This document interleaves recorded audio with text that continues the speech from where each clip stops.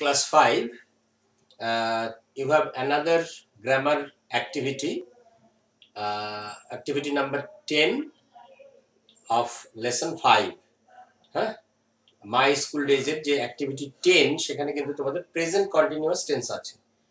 So I have made detailed videos on present continuous tense, সেটা একটু দেখে নেবে. এখানে তোমাদের যেটুকু প্রয়োজন সেটুকুর মধ্যে একটুখানি আলোচনা করি. Look at the board. There are some sentences. Ravi is playing football. The children are singing. I am writing a letter. এটা তোমাদের বইয়ে দেওয়া আছে, আমি দুটো অ্যাড করেছি. The cat is sitting on the sofa and the baby is lying on the bed. So these sentences actually describe activities or actions that are continuing in the present. তাহলে continuous action in the present time, এটা হচ্ছে continuous tense. এখন তুমি যে যে কাজ চলছে এই অবস্থায় দেখতে পাচ্ছ সেগুলো সম্পর্কে বলতে গেলেই, যেমন I am teaching you English grammar.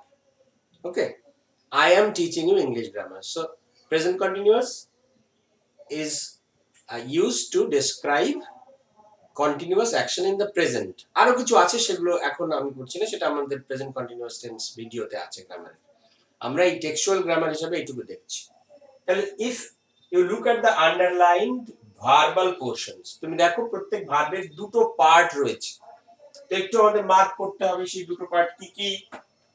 আমরা দেখতে পাচ্ছি এটাতে ইজ রয়েছে, এটাতে আর, M, is, is, M, is, আর. এই ভার্বটাকে কি বলে নিশ্চয়ই তোমরা জানো, নিশ্চয়ই কি বলে? হ্যাঁ, বি ভার্ব. তো বি ভার্বের এরা কোন form? Present form. M, is, আর. এটা বসেছে, তাহলে বি ভার্বের প্রেজেন্ট ফর্ম বসেছে. আর দেখো তো যেগুলো যে মেইন ভার্বস রয়েছে, playing, singing, writing, sitting, lying, তাহলে কমন বিষয়টা কি রয়েছে? এর যে ফর্ম রয়েছে সেটা কি ফর্ম রয়েছে? এটাকে বলে present participle form, verb plus ING. তো প্লেইংটা কি করে এসছে? Play plus ING. দেন singing, Singh plus ING. Writing, right plus ING. Sitting, seat plus ING. Lying, লাই প্লাস আইএনজি. তাহলে আমরা যদি আমাকে কখনো প্রেজেন্ট কন্টিনিউয়াস টেন্সে কোনো ভার্বকে ইউজ করতে বলে, যেটা তোমাদের এখানে টাস্ক আছে পরে, যে use the verbs in the present continuous tense, তাহলে তোমাকে কি লক্ষ্য করতে হবে? দুটো জিনিস লক্ষ্য করতে হবে. প্রেজেন্ট কন্টিনিউয়াস টেন্সে তুমি যদি কোনো ফিল ইন দ্য ব্ল্যাঙ্কস বা ইউজ করতে বলে কোনো ভার্বকে, তাহলে তোমাকে লক্ষ্য করতে হবে যে B verbs in the present form, M, is, আর, সেটা আই এর পরে এম, হ্যাঁ, আর থার্ড পারসন সিঙ্গুলার হলে is, all the others take আর. এটা মনে রাখতে হবে, সেগুলো আমরা আলোচনা করেছি বারবার. এম, ইজ, আর সঠিকভাবে বসাতে হবে, আর যে ভার্ব থাকবে মেইন ভার্ব তার সঙ্গে আইএনজি বসাতে হবে.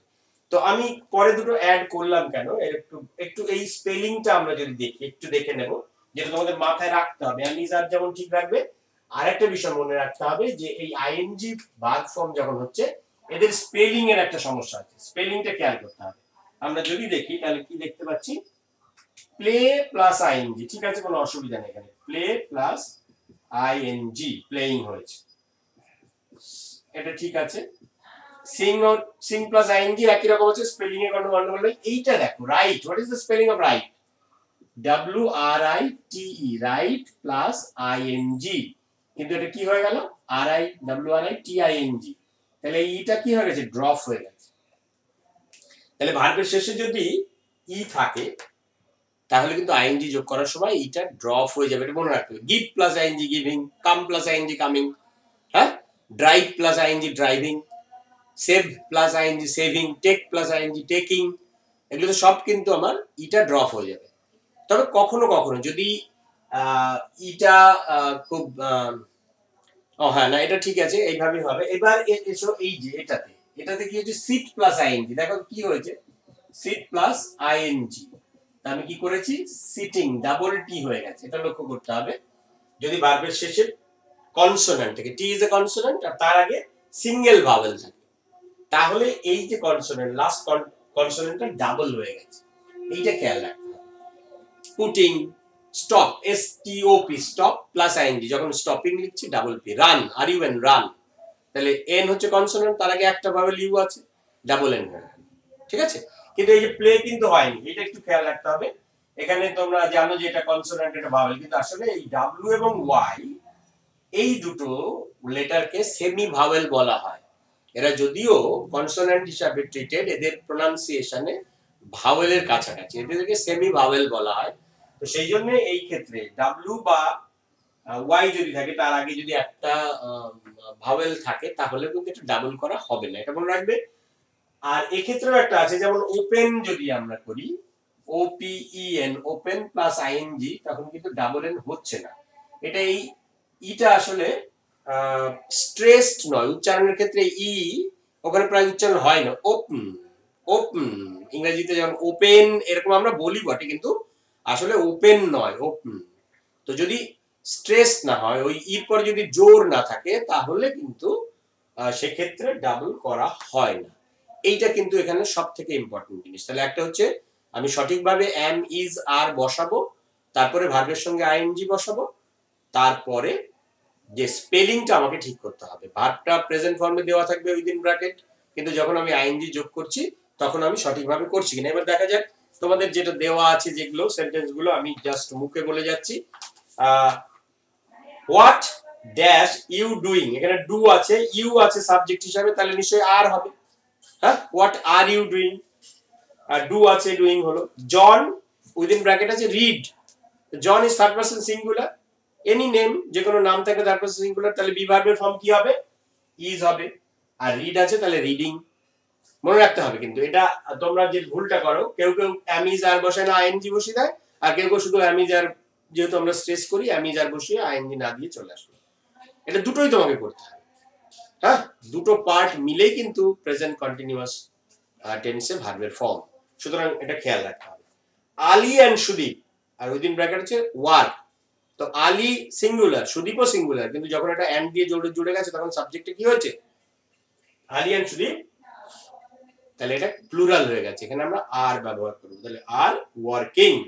মিতা, তারপরে লিসেন আছে, তাহলে মিতা থার্ড পারসন সিঙ্গুলার একাই রয়েছে, তাহলে ইজ হবে। আর লিসেন থেকে লিসেনিং, তোমাদের স্পেলিং এর ব্যাপারটা এখানে তেমন কিছু দেয়নি, একটাই দিয়েছে, এখানে আছে Raju dash sit next two Sunil, তাহলে seat S I T, S I T seat. হ্যাঁ, এই যে যেমন আমরা পড়েছিলাম এস আই টি, তাহলে লাস্টে কনসোনেন্ট আছে, তার আগে একটা ভাওয়েল, সুতরাং ডাবল টি হয়ে যাবে।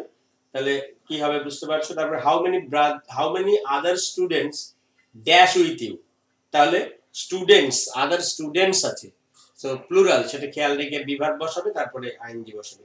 The phone third person singular, তাহলে কি বি ভার্ব হবে, এবং তারপরে রিং আছে, তার আইএনজি ফর্ম বসাবে। তাহলে এইভাবে আমাদের কিন্তু প্রেজেন্ট কন্টিনিউয়াস এর কাজগুলো করতে হবে। এটা তোমরা প্রেজেন্ট কন্টিনিউয়াস এর যেটা টেন্সের ভিডিও আছে সেটা দেখে নেবে আর একটু। হ্যাঁ, অনেক প্র্যাকটিস করতে দেবো আমি। এখানে আমরা এই টেক্সচুয়াল গ্রামার হিসাবে এটুকুই করছি। Thank you.